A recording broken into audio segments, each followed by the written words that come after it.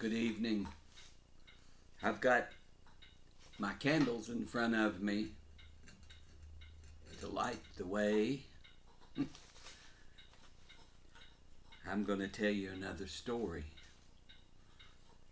This is about a place up in Carroll County, Grayson County. I'm not sure with my counties, but it's at Route 52, and you go up, let's see, you go up Route 52 and you go up the mountain there at Poplar Camp, and you keep going, and it's right before you get to Hillsville. It's a little community there, and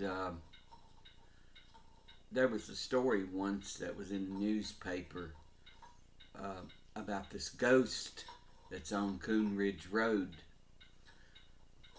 Quite a few people's not heard about it that I've talked to, but it was in the paper in the Galax Gazette one time, and I rode up through there with my niece Carla. We went one night, and but anyway, I'm going to read the story. That way you'll get the whole story without me trying to tell it to you and forgetting maybe an important part. But anyway, it's called The Coon Ridge Ghost. On Route 52 near Hillsville, Virginia, there is a road called Hanging Tree Road. It got its name from an incident where a man supposedly committed suicide by hanging himself in a tree. The body hung for several months before it was discovered. A legend about a ghost upon that road and surrounding area has almost been forgotten in time, but some folks recall it. The story goes that a white corpse-faced ghost was appearing at residents' windows at night on the road and was also seen in the woods.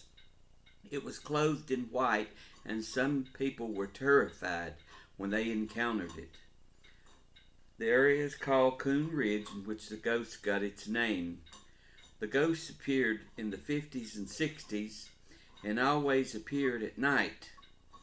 It got newspaper coverage and was even published in a California newspaper.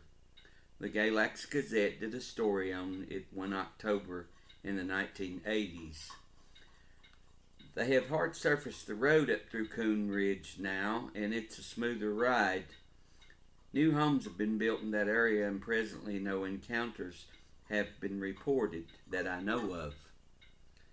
Sometimes hauntings will cease for over so long and then start up all over again. Take a slow ride one night up there and see what happens. You never know. All you have to do is take a ride. By chance, a ghost is not going to usually come when called. It's going to happen when you least expect it. But you might get lucky. Try it out. Thank you.